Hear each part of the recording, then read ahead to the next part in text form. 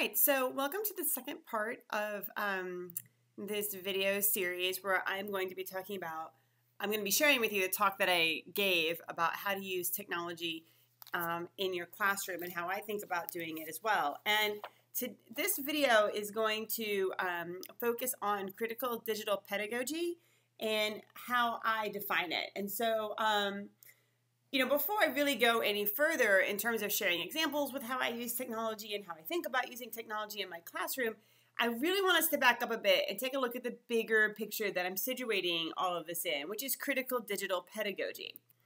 Now, to understand what I mean when I use the term critical digital pedagogy, I want to first take a look at the term critical pedagogy. From there, I will connect the term to digital pedagogy. How we teach and how we engage with our students matters. So under a critical pedagogical approach, we want to create experiences that allow students the opportunities to question and challenge dominant beliefs and practices. And I use the word opportunity purposefully. We can work to create particular opportunities and experiences for our students, but then we have to let go.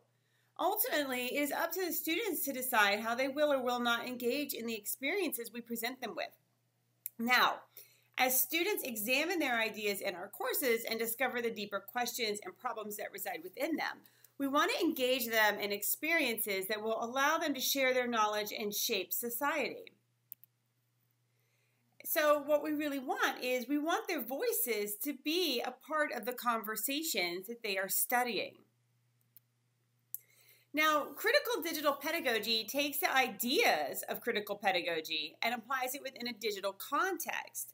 Students have to become agents of and for their own learning. So, thinking back to the first video in this series, I showed you an example where the student emailed me about a broken link, and so I would argue in that example that she was not at the time a full agent of her own learning, right?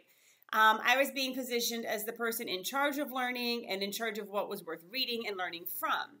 However, what I was working towards in recreating my syllabus was to make a space where ideas about what we should read and discuss could have a place. Now, as I understand it and define it, critical digital pedagogy has 6 main elements, and I've got those listed here for you. So once you know the what and the why of what you're teaching, and once you've got a digital tool selected that will help you accomplish your what and your why, then you want to start thinking about how you can use that tool in ways that align with these elements that I have listed here. And I'm not going to go through all of them, but I want to highlight this last one, where the idea is you will look at how you're using the tool and simply ask yourself if how you have set everything up, does it maintain or change the status quo? And I want to make a few points here. So first, there's not always a right or wrong answer here. Maintaining the status quo can sometimes be fine. So if your answer is that it maintains, consider if you are okay with that. On the flip side, if you answer that it changes the status quo, consider what that means, which would include what it is you think things changed into, and reflect on that, right? So if you change the status quo, what they change into, are you okay with that?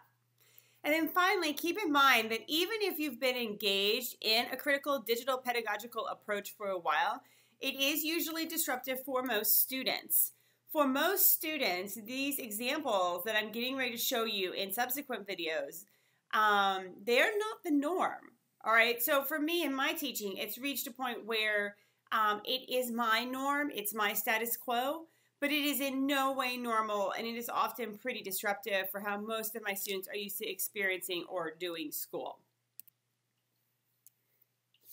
All right, now, critical digital pedagogy, which I've abbreviated as CDP, is not a matter of identifying a technological tool and forcing it into your instruction. You can't say, for example, that you want to use Twitter in your classes and then magically make it work. First, it might not be appropriate for what you're trying to accomplish. And second, it's not just the tool itself, but it's how you use it. And I have up here for you 3 questions to ask yourself when thinking about how you use digital tools. First, you want to consider what it is you're trying to accomplish in general.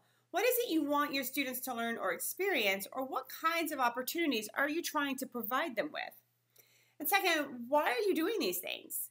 So once you know what it is you want to do in your class, think about the why. And both of these questions are usually divorced from digital tools. We're thinking about a bigger picture here. And then once you have that bigger picture down, then start thinking about if a digital tool would fit and help serve those needs, because that isn't always the case. Now, once we know what we're doing, why we're doing it, and have identified a digital tool, we are at the starting point of beginning to implement critical digital pedagogy. Because remember, a digital tool does not make your instruction align with a critical digital pedagogical approach. Now it becomes how we use the tool in our instruction and with our students. And for that, we are going to look at some examples. And as we look at these examples, which is going to be in the third video following this one, as we start looking at these examples, start to consider how such an approach might manifest itself in your teaching. Keep in mind that adopting a critical digital pedagogical approach is not a neat and tidy experience. It can be messy. It also requires us to thoughtfully, mindfully use and not use tools and pay attention to how our decisions impact learning.